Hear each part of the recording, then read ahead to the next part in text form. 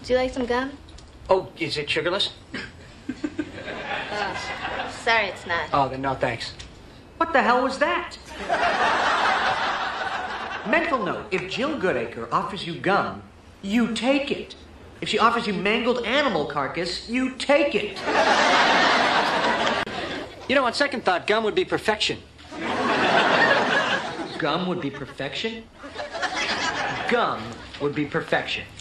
Could have said gum would be nice. Could have said I'll have a stick. But no. For me, gum is perfection. I loathe myself. All right, okay. What next? Blow a bubble. A bubble's good. It's got a boyish charm. It's impish. Here we go.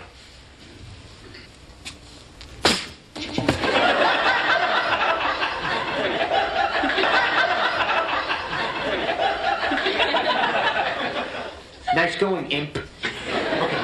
Okay, it's okay. All I need to do is reach over and put it back in my mouth.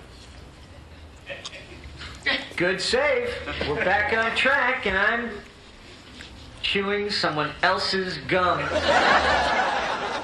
is not my gum. Oh my God. Oh my God. And now you're choking. Are you all right? Oh my God, you're choking.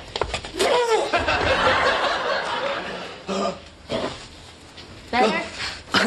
Yes. Thank you. That was... Perfection.